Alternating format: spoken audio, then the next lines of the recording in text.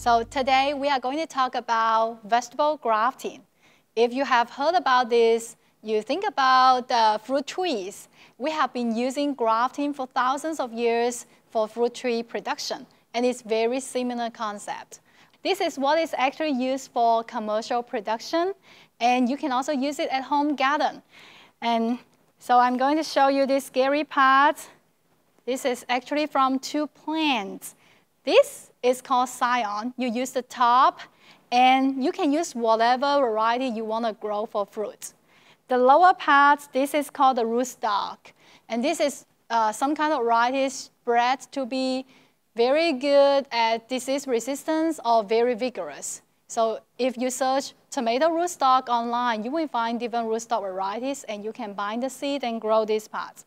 But you never want to grow the rootstock seeds to give you the fruits, because their fruits are not good. They are just bred to have very good root systems.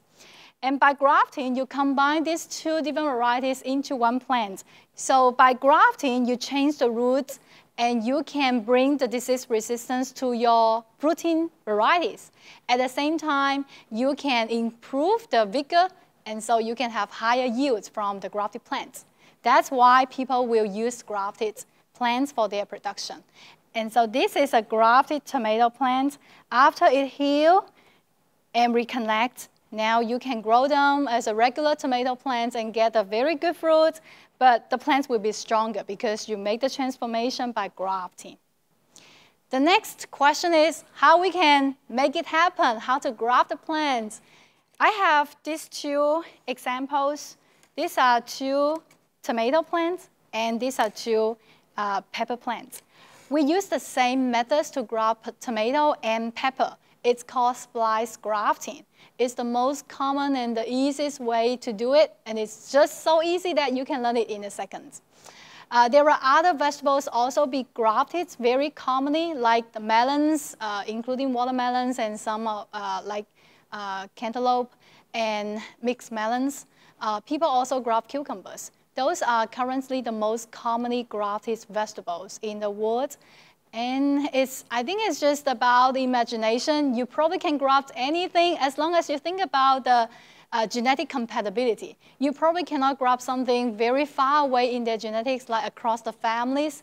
But as long as they are close enough, like within a family or even within the same genus species, then they are compatible, then you can put them together.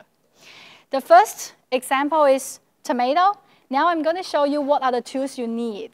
Very, very simple tools. Just need some kind of razor blades or whatever you can cut the plants. And I always just use these single blades, razor blades. And you also need something to clip or hold the plants after you cut them. There are different grafting clips you can buy online. This spring is called spring grafting clips. It's the most expensive one. It may cost more than $10 for 100 pieces, but it works very well. There are other types that are much cheaper, like these silicone type clips. It works very well too. It's just a couple dollars for 100 pieces. So these are very affordable. Or you can just use whatever you can find at home. I used to make grafting clips myself, and I just use the regular fish tank tubing. Just cut it into like this length and then make a slit in the center, and I use it, and it just works so well, and it's so cheap. To make the grafted plants, let's just pretend this is the rootstock. It means the plants have much better root system, and this is the variety you want to grow for fruits.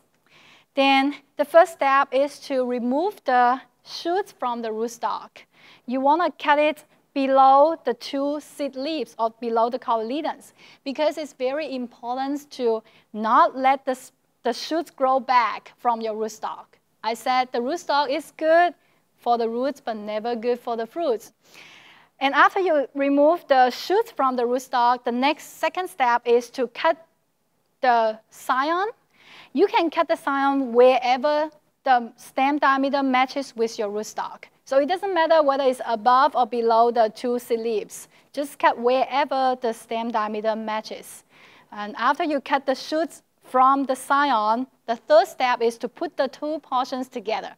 And after you put them together, use any type of clips you can find or buy, and just secure those two portions together, and that's done. Now, after you have these grafted plants, the next step is how to help it heal, because it's really severely wounded. You see, once you take the clips off, it's still not connected. And you need to do a very, very good job by not letting the plants wilt in the coming about 5 days until the plants have time to heal. Healing means the plants will connect. And after reconnect, you can take the clips off and you will see that it becomes like one whole new plant. During those 5 days for the healing process, the key is to prevent water loss from those leaves. So you need to bring up the humidity in whatever environments you want to give the plants. There are many creative ways you can help the plants heal. If you're only grafting a few plants, I kind of invented this method. You can just take some kind of cups at home and two put together. Before you put the plants in, you want to bring in the humidity inside the cups. So you just use a spray bottle to spray some water in. And you can see there's some condensation on the wall of the cups. That's a good sign. You want to check once a day and make sure you still see condensation on the wall of the cups. That means the humidity inside is very high. And then you put the plants in and just keep the cup closed for about 5 days. You can put this in your room or in the house or wherever. But as long as it's not exposed to direct sunlight, this will be perfect. You don't need to have anything else to cover the cup. Another way to do it, I brought this small plastic container, and you can find things like this at home easily. The same concept, you want to make it humid inside. So still spray water inside before you put the plants in. And then you can put your grafted plants in this container. And then you just cover it. So this container creates a humid environment for the plants to heal in the coming 5 days. Another way to do it. The third way, I think it works so well and it's just so accessible at home. Just use whatever cardboard. And again, the same thing. You want to make it wet. You may want to wet the whole cardboard, and that will keep the moisture inside very well for the coming days. You may not even need to respray for the coming 5 days. And then just put the plants in, close up the cardboard. And that's it. So very, very simple. And all these are for small scale home garden setting. But if you want to make hundreds of plants, you may need a larger container. This is an example here. This is what I make for large-scale production. You just use some kind of frame, and I use PVC pipe here to build a frame, and then cover the frame by plastic. And you see, I just use duct tape to take the plastic. And if you put this indoors, then that is all it needs. But if you put it outside or wherever it will expose to the sunshine, then you may want to cover it with some kind of shade cloth, or this is just landscape black cloth. But the idea is to keep it covered so it doesn't warm up inside if it's hit by the sunshine. Another addition component you want to add is kind of, this is the capillary mat or whatever can hold water, and you can put the mat inside or at the bottom of the chamber. That way, it will help increase the humidity inside.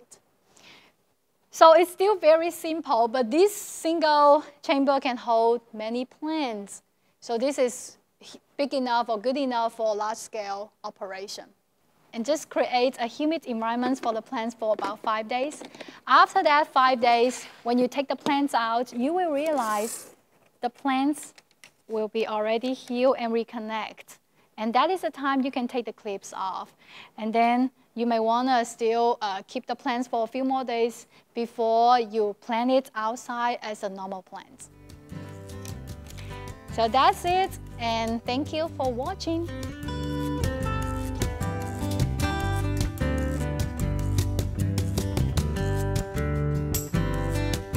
We hope you enjoyed this video as part of our Oklahoma Gardening YouTube channel. You can also find even more videos on the OK Gardening Classics YouTube channel. And join us on social media for great gardening tips, photos, and discussion.